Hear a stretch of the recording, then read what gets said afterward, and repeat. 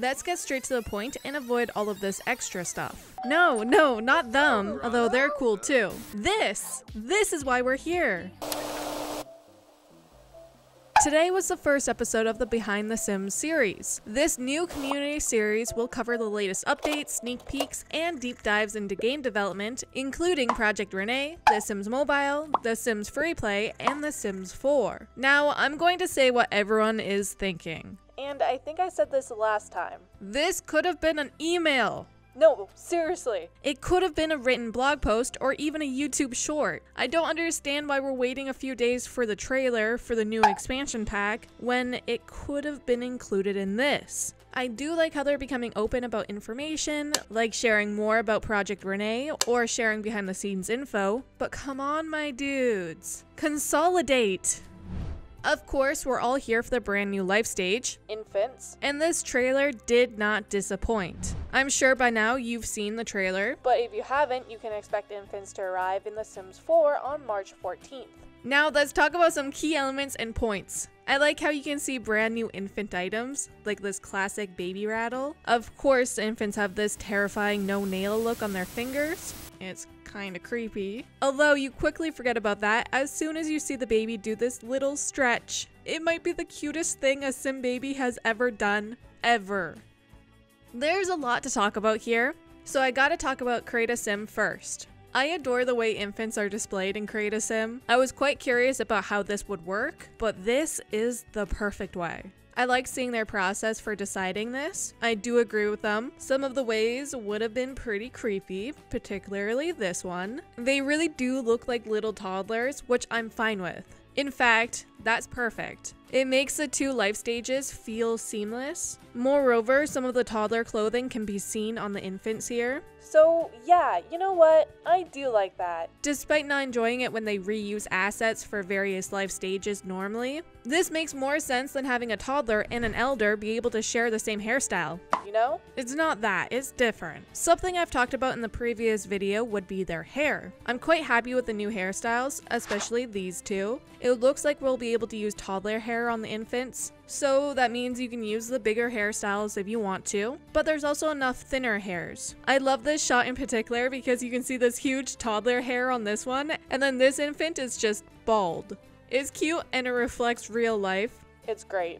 They've added other cast items as well, like these little teefies. Most importantly, they've added these helmets. In real life, these helmets help mold a baby's skull into shape. It's called helmet therapy. It's very helpful since sometimes babies' heads don't form properly. The other very important cast item would be these beautiful birthmarks. I do wonder if that means they will be available for all life stages on March 14th. In addition, infants will have brand new traits. They're represented here by these three icons. I'm gonna take a stab in the dark here and say this one is sunny, like a happy infant. This one is some sort of anxious, clingy infant. And this one is easygoing or maybe independent. Who knows? What do you think the icons represent?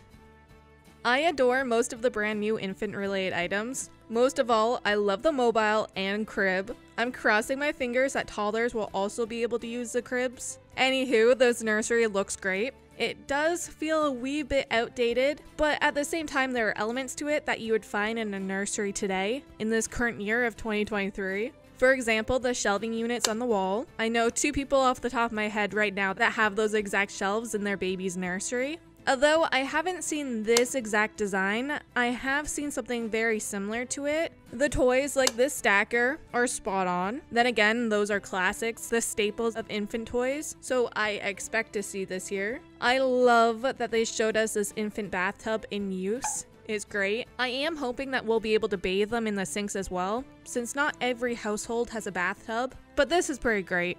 I'm surprised we didn't really get to see the playpen or the baby gate. Actually, we do get a tiny glimpse of both of them right here. I wish we could have seen more, but I guess I do have to keep the air of mystery to something, somehow. The fact that all of these infants are utilizing the toddler high chair makes me happy because yes, but it frightens me to my core. I don't want to have to deal with any high chair bugs with infants. Please fix that bug. That's why I was very glad to see that we'll be able to breastfeed or bottle feed the infants as well. As expected, the interactions are very sweet. From the peekaboo, feeding your infant, the spit up, the burping, stretching, crawling, biting, bathing them, and playing are all incredibly cute. I enjoy the fact that they broke down some of the animations for the infants and how challenging it was to add a new life stage. Sims can stand or sit down while holding the infants. They'll be able to talk to them, nurse them, and hand them off to other Sims. The infants will be sort of flopping around with over-exaggerated, uncoordinated movements as they develop their motor skills. A prime example of this would be when they transition from sitting to laying down on their back. They will be able to crawl up and down steps.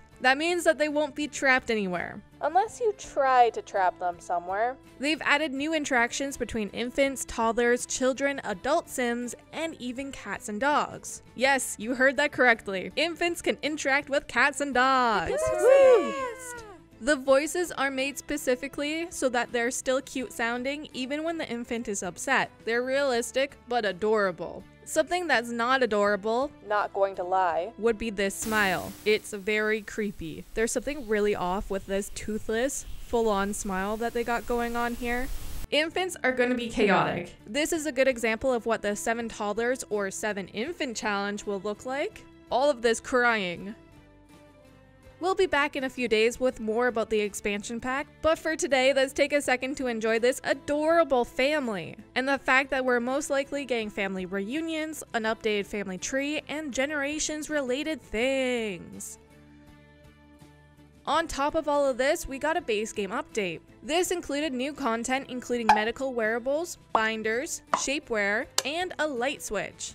These are all very exciting, and I think a ton of people will be pleased with these new items. You'll be able to find the hearing aids in this category. In addition, you can find other medical wearables in this cast category. This includes 2 different patches for glucose monitors and a few different locations for them. Both the hearing aids and the glucose monitors will be available for your children, teens, and adults. I am very happy about this since my younger brother has type 1 diabetes. Now I could remake him with his monitor if I wanted to. So beware, Evan. I'm making you in The Sims 4. Deal with it. In the same body category, you'll find the new body scar. This option is available for teens and older Sims. Keep in mind it's only available for males, but it is available for Sims with either a masculine or feminine frame. Under tanks in the tops category, you'll be able to find a binder top for your teens and older Sims. In the underwear category for bottoms, there's a new shapewear. I love this update and I want them to keep doing free base game updates like this one. Now that we got a release date, I think we can all settle down a little bit, although it's hard to do that when you've gotten your favorite Sim pregnant and you can't play them until March 14th. Well, I guess it's similar to a real-life pregnancy. The last few months are the hardest, and you're even more impatient to meet your infant. Thank you for watching this update video. I'm so glad that you're here. I'm hoping that you're doing great and staying happy, healthy, and hydrated. Go get a cup of water, okay? I can't wait to talk more about this with you in the future. Until then, bye!